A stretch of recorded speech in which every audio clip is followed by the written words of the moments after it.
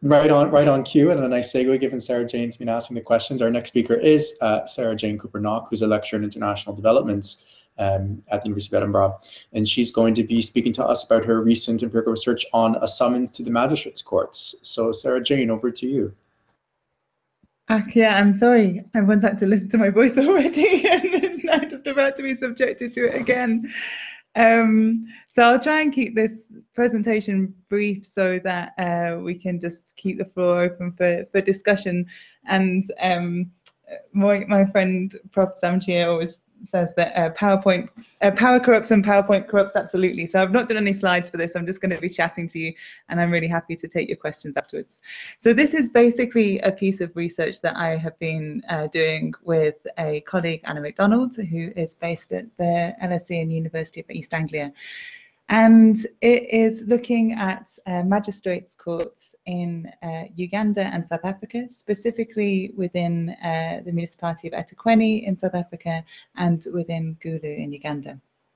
And so it starts from the premise that magistrates' courts are a really vital part of the state justice system in South Africa and Uganda, but there's a real vast academic literature on justice in both countries, but there's relatively little attention paid to magistrates' courts themselves. I say relatively little attention. There's never a complete lack, and there's some really valuable studies, but this is more a point of kind of when we were looking at the literature on different justice institutions, there was relatively little focus on magistrates' courts. Instead, there's a really rich literature in both countries around the higher courts in the justice system, and a great deal has been written as well on why people don't engage with state courts. So that has, for example, raised the problems of inadequate infrastructure or staff shortages, case backlogs, perceptions of corruption, and ideas of justice and accountability that diverge potentially from those of the state. And all of this literature is really valuable. Those insights are really fantastic.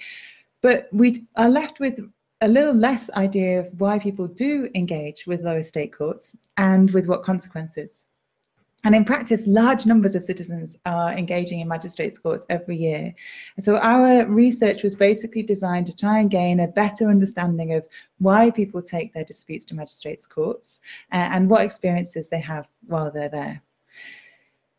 And in doing so, I guess theoretically, we ended up wrangling with the prevalence of procedural justice, which is quite prevalent in the access to justice literature around courts, both in South Africa and Uganda, and actually kind of more broadly as well.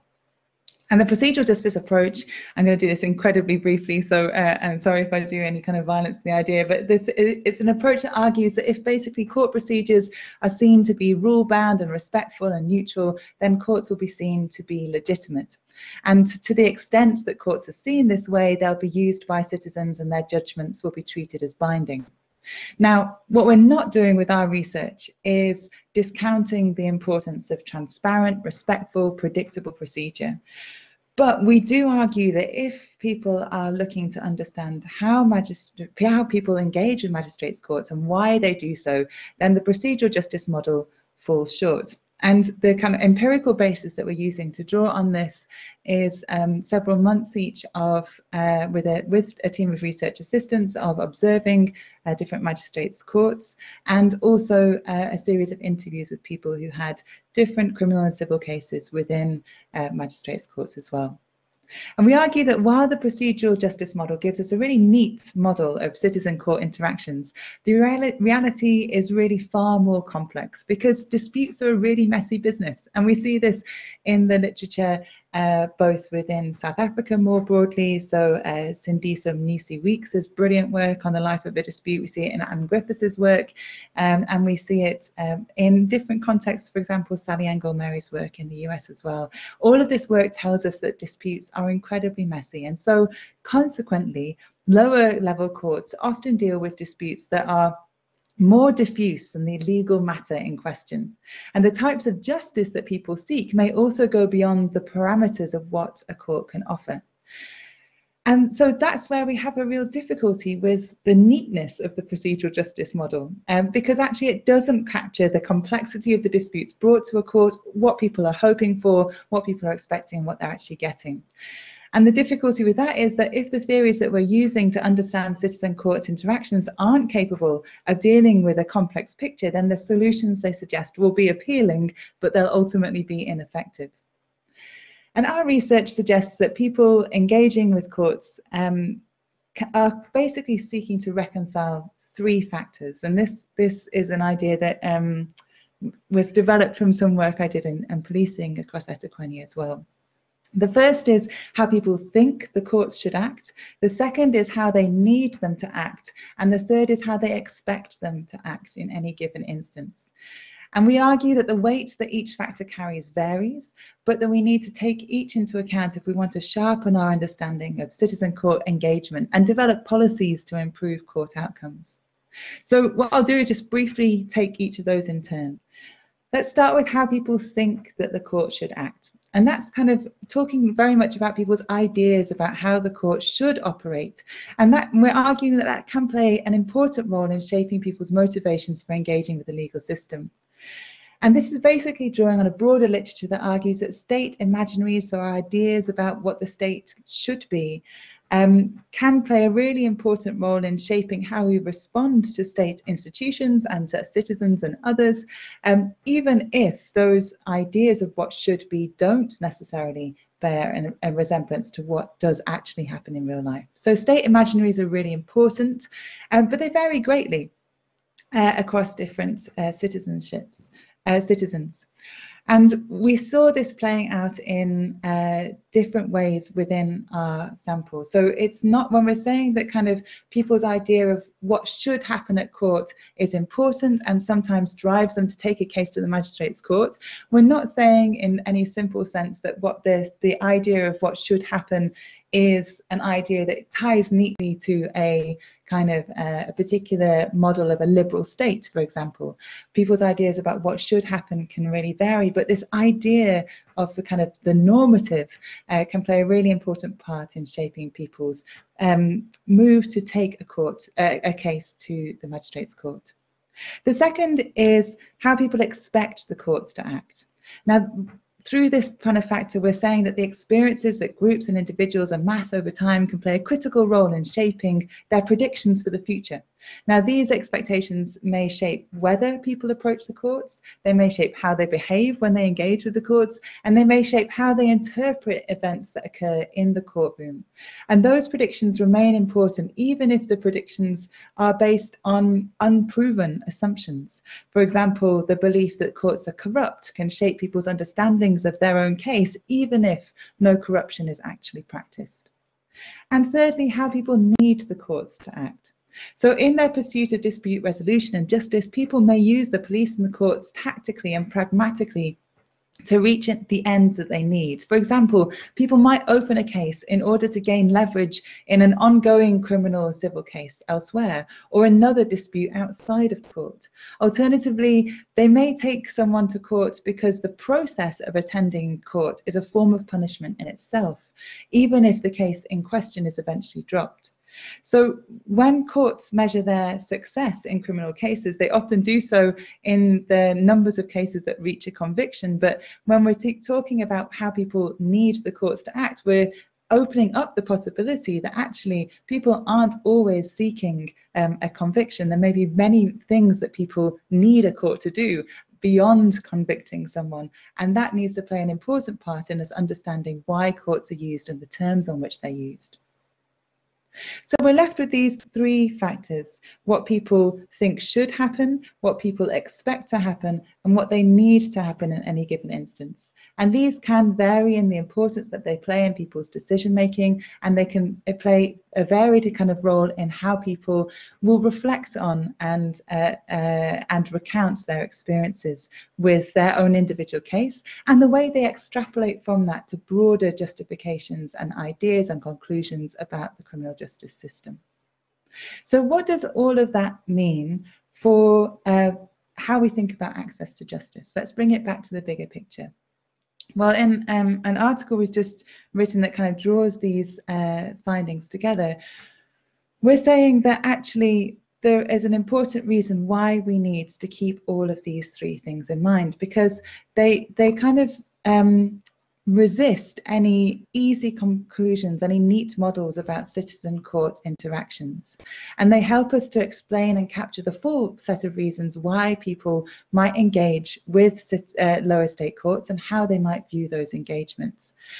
And we need to understand in any kind of policy making that happens at a local, national, international level, that how people reconcile their ideals, needs and expectations isn't anything that you can simplify in any clear way.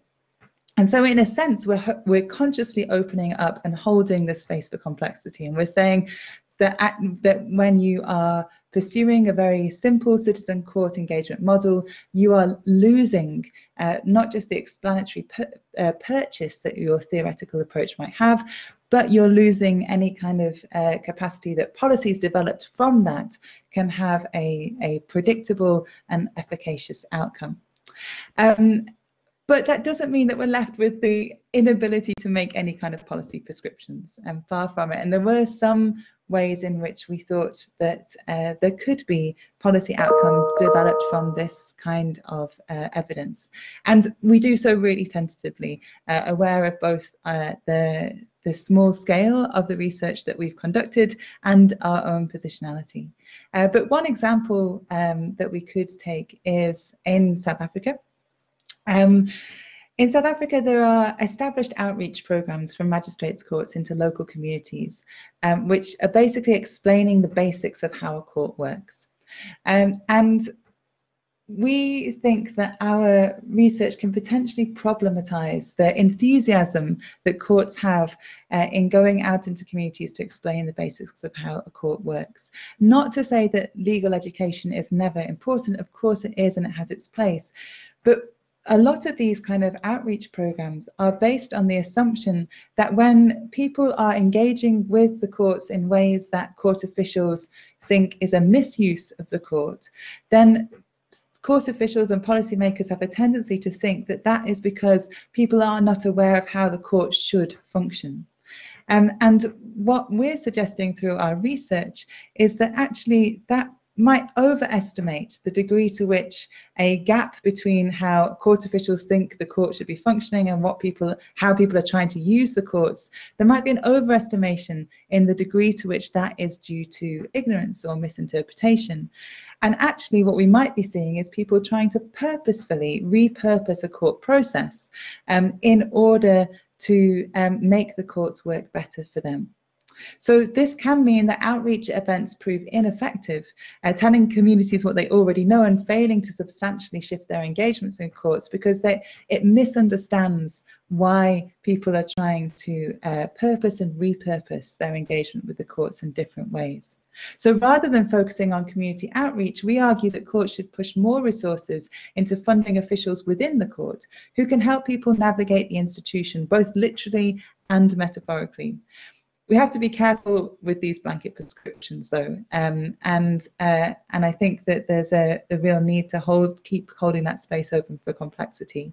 But I think what that is a useful demonstration of is the fact that complexity doesn't collapse the space for possible policy prescriptions, but it helps us to think about how policy outcomes can be forged in different ways. But trying to better understand people's motivations and experiences enables us to more accurately identify where guidance is helpful and what form it might usefully take. And so all too often we're arguing that access to justice interventions at a national and international level focus on education as a means of reconnecting citizens to the state. And there's undoubtedly a place for that kind of guidance, but it's often far narrower than policymakers suggest. And a more thorough grasp of people's engagement with courts can help identify where and how to design such useful interventions. And in a period of sustained national and international support for access to justice, we would hope, really humbly in a very small way, that our findings can help to join a broader conversation and debate over the actually existing dynamics that people have within the citizen-court relationship and the prospects for reform. Thanks. That's wonderful. Thanks so much, Sarah Jane, for that presentation.